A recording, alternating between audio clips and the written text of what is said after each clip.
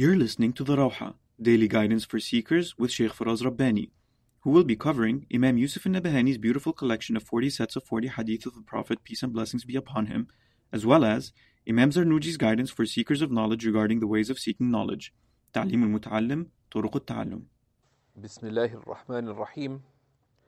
الحمد لله رب العالمين.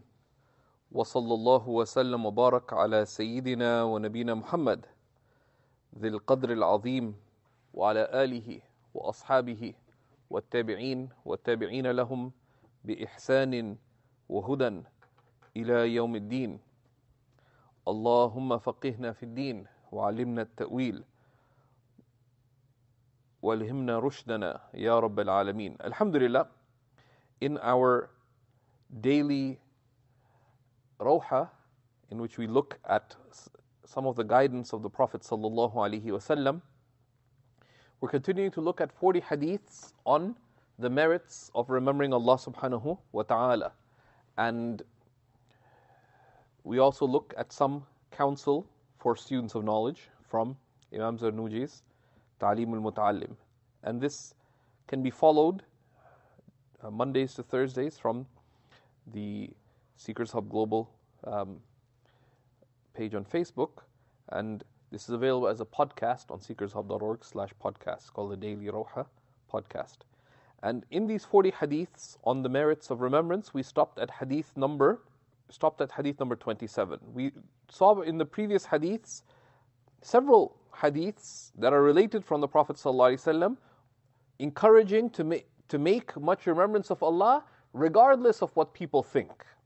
Right? Regardless of what people think, even if they think you're crazy. And we explained that does not mean to court other people's blame. Right? Because it is the sunnah to be considerate. Right?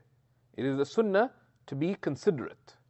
But there's a positive consideration, which is called mudara, which is to uphold the good in a manner that takes good consideration of people and circumstances. Okay? That's called mudara, and that's praiseworthy. And there's a negative consideration, which is called mudahana, which you can call being weak, right?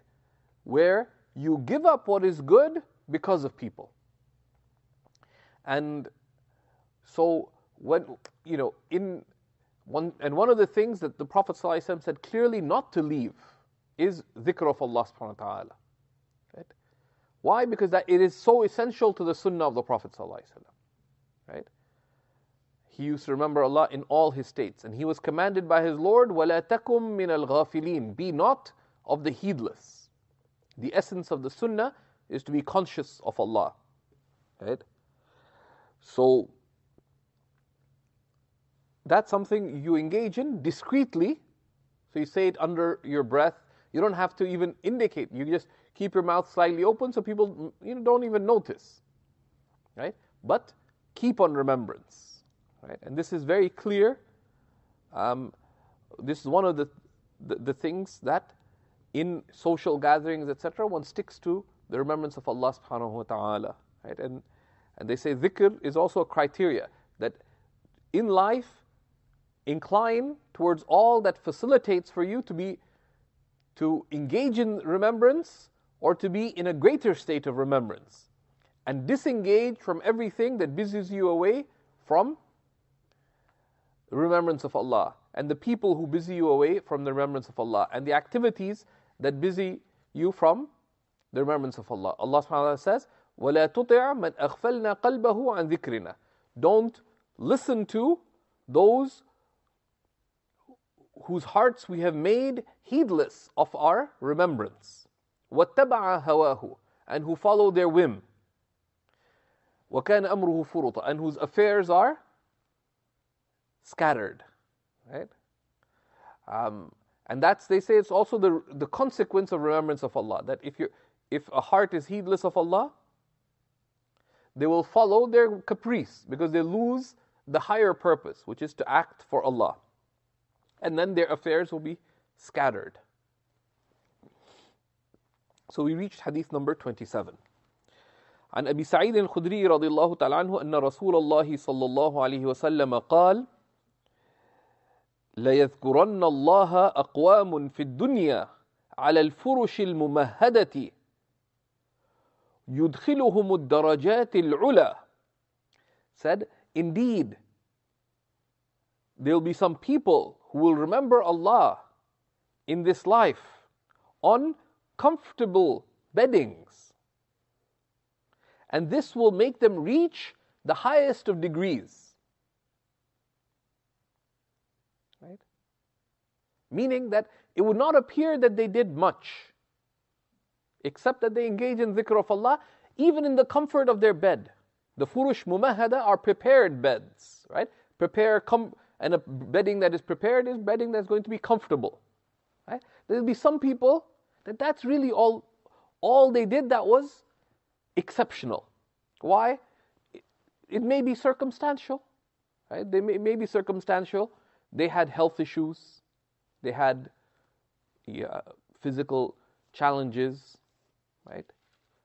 Such that they weren't able to go and be of service to others. They weren't able to go and learn and study and teach and do big things, right? Right. But this is a small, apparently small act that has great consequence. Remembrance of Allah subhanahu wa ta'ala. Also, because not to neglect the dhikr of Allah subhanahu wa ta'ala that is done in bed. Which is the dhikr of Allah that is done in bed? Is the dhikr before going to sleep, which is an often neglected sunnah. Because people go to sleep because they're tired, and that's a time that is easy to neglect, making the extensive dhikr, that is the sunnah. Right? So that's another meaning, that there'll be some people who truly do remember Allah, right? And the noon there, la yadhkuranna Allah, that is for emphasis. Truly, Allah will be remembered. Some people will remember Allah on comfortable beds, right? Either because that's all that they were able to do, and they didn't appear to do anything else that's big, or because they adhered to making dhikr in the comfort of their bed, even when tired, and this act led them to high stations in paradise. Also, because dhikr in your bedroom, in the comfort of your bed, is something private. It's easy to do public good deeds, right? To be the super Muslim in public. But what about in private? When you're tired, right? Would you give those moments for Allah? As one of the poets said, and this is called ala lisan al-haq, as if Allah is addressing the sincere seeker. فإن أردت درك ذي المعاني فأبدل روحك قليلا فينا. So if you seek to attain these meanings, then change yourself a little for our sake. Right? So this is, this is, a great promise that that don't neglect that dhikr in bed, right?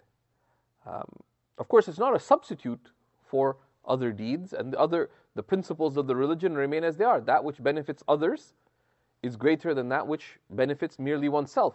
But at the same time, the first benefit that you seek is your own benefit, right? Because what benefit do you attain if you save another but drown yourself? Right? And that benefit for others will only ultimately benefit you and them long term if it was sincere. And sincerity is not possible without remembering Allah subhanahu wa ta'ala sustainably. The next hadith, عن ابن عباس رضي الله تعالى عنه أنه قال رسول الله صلى الله عليه وسلم من عجز منكم عن الليل أن يكابده وبخل بالمال أن ينفقه وجبن عن العدو أن يجاهده فليكثر ذكر الله تعالى. Rahu Tabarani. He says, whoever of you is incapable at night to struggle in worship, and who is stingy with their wealth in spending it, and is too cowardly with respect to the enemy to engage in jihad with them, then let them make much remembrance of Allah Most High. And that if you're too incapable to struggle to worship at night, and you're too stingy with your wealth to spend it in charity, and you're too cowardly, you're too afraid of the enemy to strive against them, then make much remembrance of Allah Most High. And this is related by Tabarani and Bazzar and Al-Bayhaqi. And the ulama say one of the meanings from that is that what is it that this is not a substitute. It's not saying don't pray and don't give in charity and don't strive against the enemy, but if you find weakness of resolve, right? Because what is it that causes you to hold back from the good? It's weakness of resolve. And what is it that strengthens your resolve? Dhikr of Allah subhanahu wa ta'ala. Because dhikr of Allah strengthens your purpose. Amongst the many benefits of remembrance, it strengthens your purpose. And when it's clear, right? As one of the poets said, عَلَى مِثْلِ لَيْلَى فَلْيَقْتُلِ الْمَرْءُ نَفْسَهُ. For the like of Layla, should a man sacrifice themselves. Right? Of course, they're talking about just a beloved, but the sense that if you know the purpose, then what you have to spend for it, وَمَنْ يَعْرِفِ الْمَقْصُودَ يَحْقِرْ مَا بَذَلْ. They say, whoever knows the purpose deems paltry what they have to spend for it. Right? So how does one nurture that sense of purpose? The Prophet ﷺ said, فَلْيُكْثِرْ ذِكْرَ اللَّهِ. Make much remembrance of Allah. Which is why the fuel of the path of Allah is remembrance of Allah. Right? And they say, ذِكْرُ مِفْتَاحُ كُلِّ خَيْرٍ. Right? Remembrance of Allah is the key to all good. Which is why, there's one of the greatest books on the merits of remembrance of Allah, attributed to Ibn Ata'illah. There's some discussion as to its attribution. It's actually translated into English called Miftahul Falah, the key to salvation. It's a beautiful work, and the translation's published and available. It's attributed to Ibn Ata'illah. Some scholars wonder about the attribution, but the book is excellent either way. Right?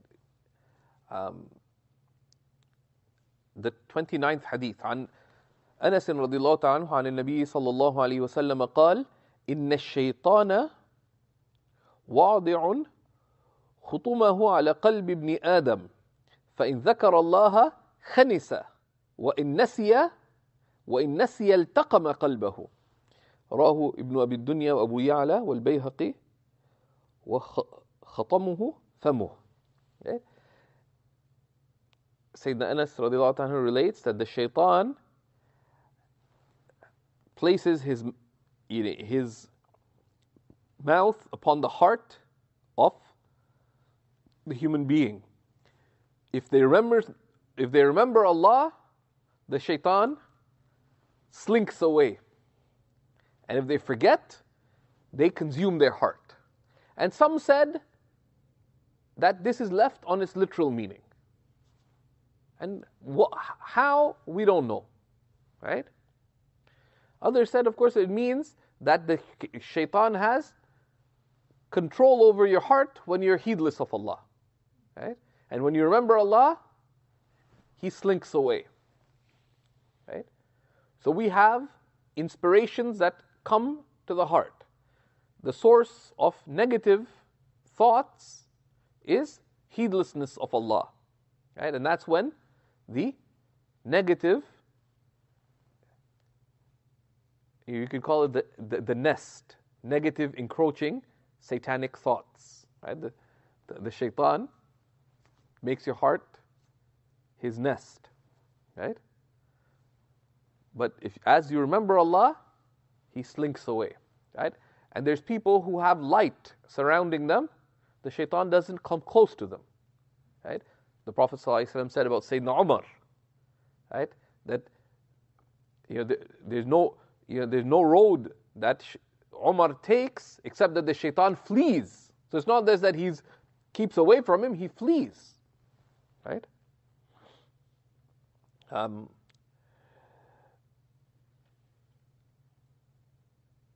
So this is, of the merits of the remembrance of Allah subhanahu wa ta'ala, right? That it is protection from the shaitan, and which is why, if someone finds, they have negative thoughts, etc., one should remember Allah subhanahu wa ta'ala, right? And one of the things that helps in that remembrance is the outward helps the inward. So if someone, they're feeling down, they're getting negative thoughts, of the sunnah is to go and make wudu. And then to remember Allah subhanahu wa ta'ala. If you can't make wudu, they say change your posture.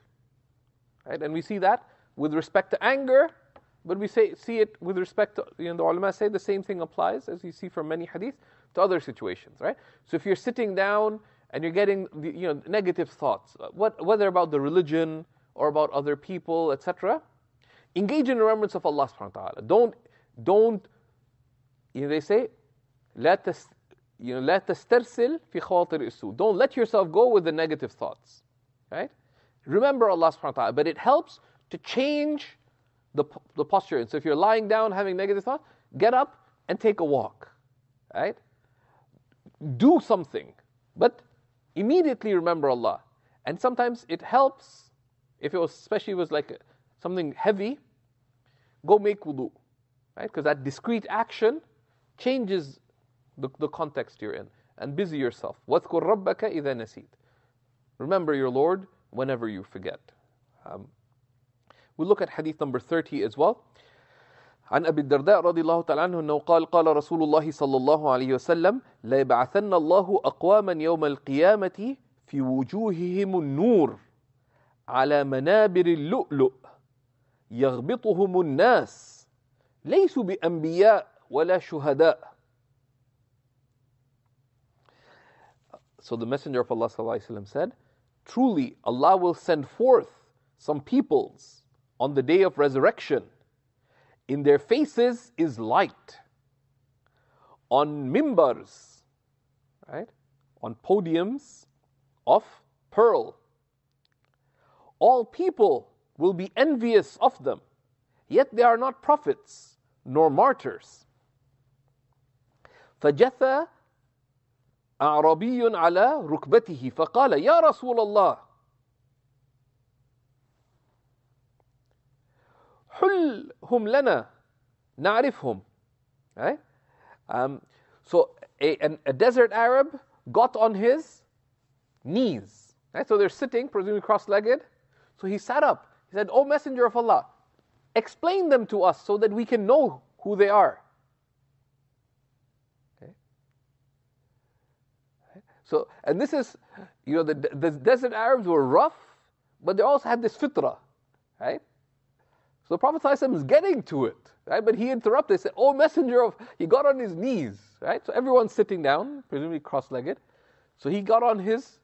So everyone's sitting down, cross-legged, presumably. He got on his knees, right? He said, "Ya Rasulullah, literally solve it for us. Tell us who they are so that we may know them, right?" Meaning, describe what their qualities are, so we know what their qualities are, so we can be those people.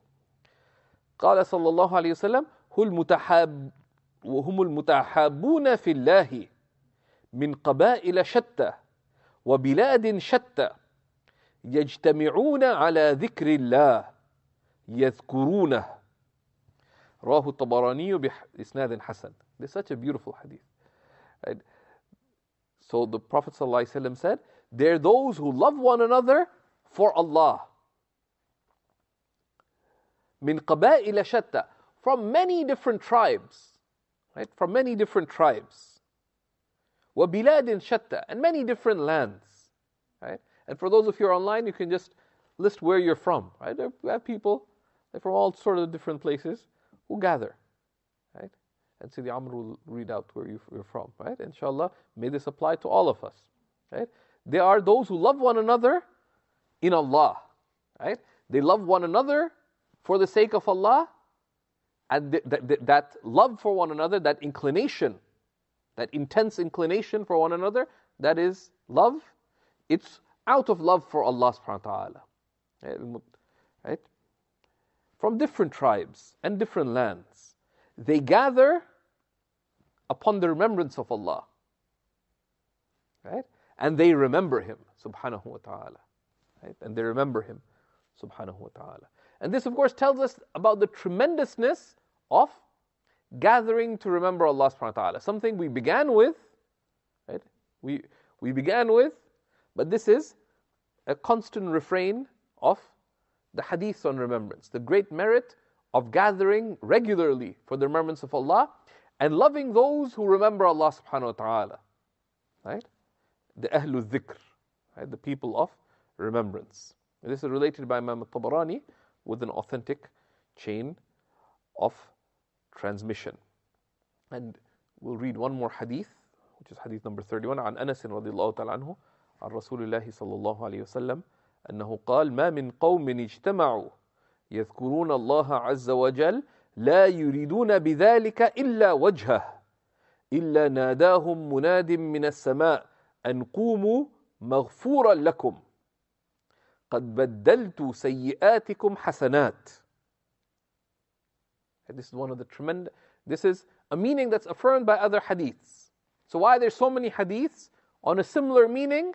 Because there's certain, we know that the Prophet ﷺ, if he said something, he would repeat it, as has come in some narrations. He would repeat it 3 times, right? Which doesn't mean he just said the same thing 3 times just in case,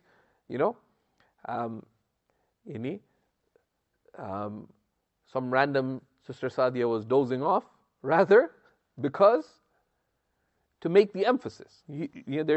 What he said was important, so he repeated it in similar ways. And this hadith related by Imam Ahmad and others, the Prophet ﷺ said, no people gather remembering Allah mighty and majestic, seeking nothing through that except Allah Himself, illa wajha, except the countenance of Allah, meaning illa dhatuhu, nothing but Allah Himself, except that a caller calls out to them from the heavens, stand up, forgiven. Right? All your bad deeds have been turned into good deeds. That's one tells you about the power of sincerity. Sincerity transforms one's. Sincerity is expiatory, right? Sincerity is the most powerful means of seeking forgiveness. And that if you are truly sincere to Allah, if you make the commitment that, Ya Allah, I'm yours, right? Right? And which is what? لا يريدون بذلك إلا وجهه, seeking nothing but Him Himself. When you make that commitment, and Allah mentions several instances of those whose bad deeds are turned into good deeds. One of the times that this is an opportunity is in gathering to remember Allah subhanahu wa ta'ala. And we've preceded many hadiths on this in the earlier part of this collection of 40 hadiths on the remembrance of Allah. But here, that if one, because it's easy to go to gatherings just out of routine. And this tells us about the power of tajdidun niyyah, of renewing intention. Whether attending a circle of remembrance, attending a class, it just becomes a habit. What do you do at 7:30 on Mondays? I go to such and such class. No. Never turn acts of drawing closer to Allah into mere habits. It said, بِالنِّيَّاتِ تَنْقَلِبُ الْعَادَاتُ عِبَادَاتِ. With intentions, habits become acts of worship. وَبِفُقْدَانِهَا تَنْقَلِبُ الْعِبَادَاتُ عَادَاتِ. But by the lack of intent, acts of worship become mere habits. Right? So, right? So a caller sent by Allah calls out from the heavens, stand forth completely forgiven. And more so, I have changed your bad deeds into your good deeds. The key is to have an intense seeking of Allah thereby. Right? So practically, if in your community you don't have a gathering of remembrance of Allah weekly, start one in your house. I mean, if in your community center in your masjid, you can have a gathering, and it doesn't have to be fancy. What do? Recite the baqiyat al-salihat. Subhanallah, walhamdulillah, wa la ilaha illallah, wallahu akbar, for example, which is sunnah adhkar. So many hadiths on the merits of remembering Allah together. Or recite some Quran, listen to it.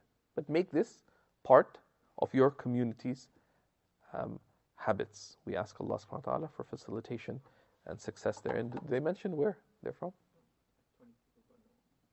May Allah bless you all wherever you're from. So we're also looking at the Ta'aleem al-Muta'allim, instructing the seeker of knowledge on the ways of learning.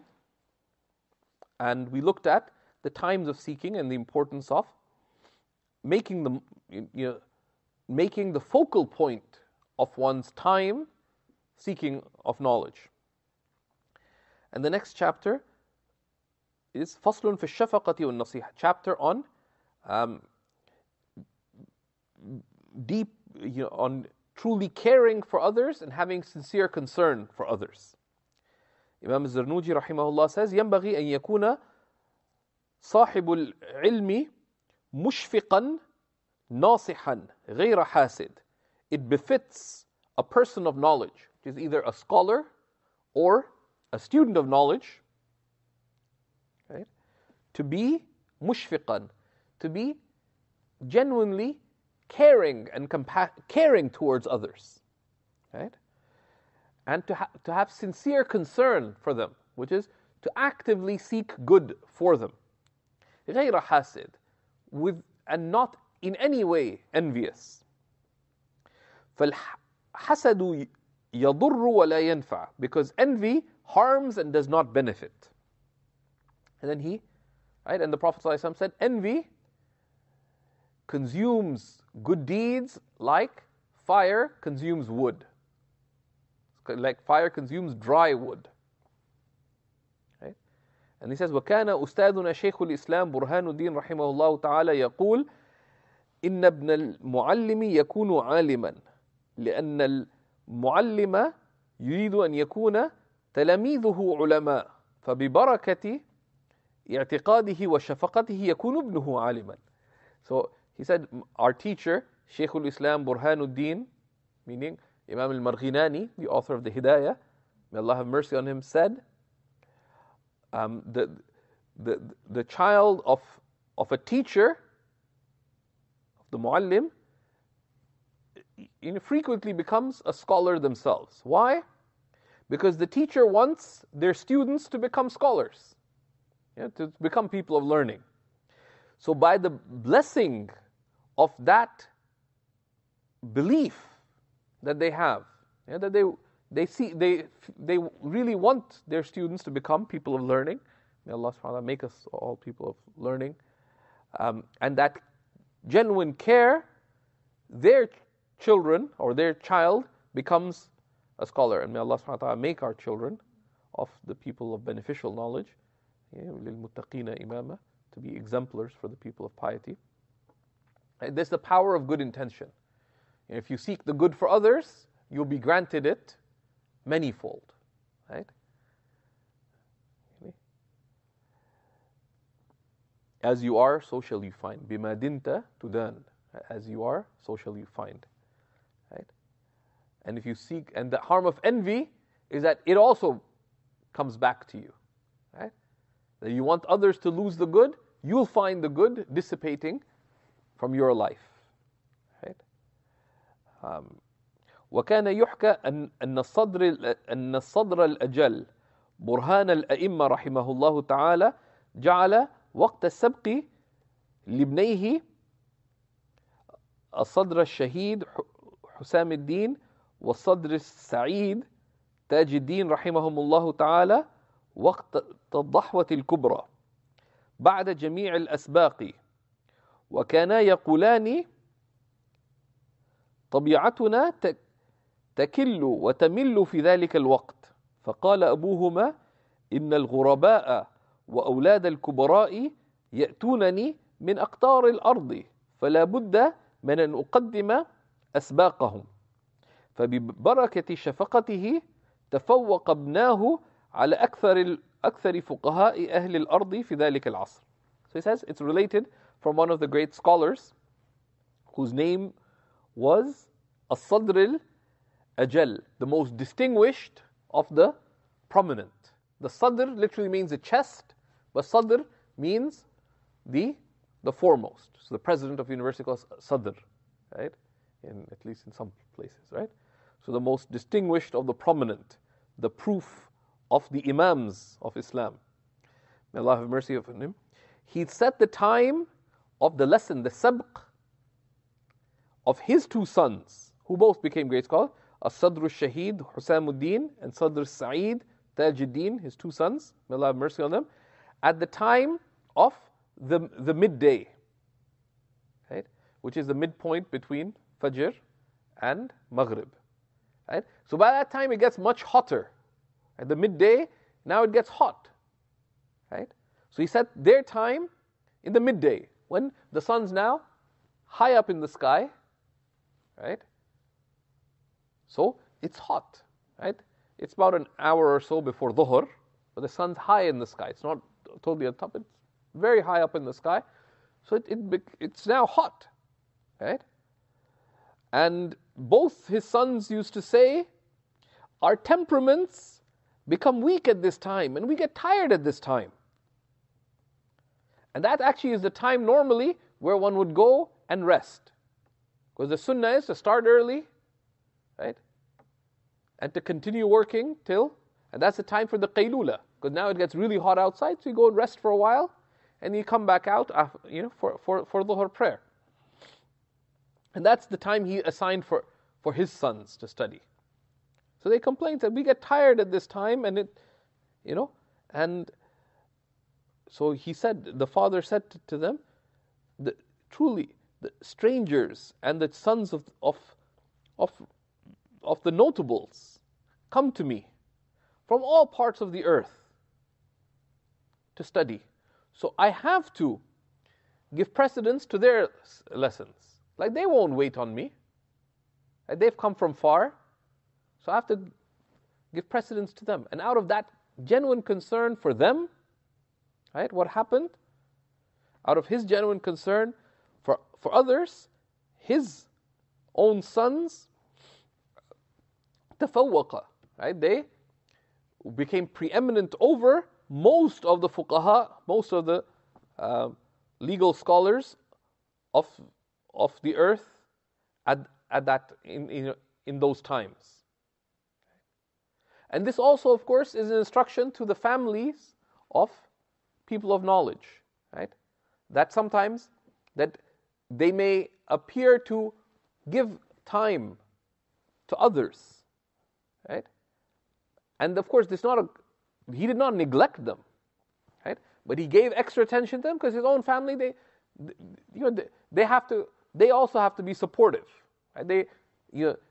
Their lesson may be later at night or earlier than they would want, etc. But by the barakah of what is done for others, they'll have greater benefit in that. And the adab for the family of a teacher or the family of a seeker is to be supportive of those sacrifices made. Because by supporting those sacrifices, they will find unexpected benefit as well. So these are two examples of the barakah of having great concern for others. And then he warns about some of the qualities that sincere concern entails, and we'll look at those, not to argue and dispute with others, because it wastes time. So we'll look at that tomorrow بإذن الله تعالى. وصلى الله على سيدنا ونبينا محمد وعلى آله وصحبه وسلم تسليما كثيرا.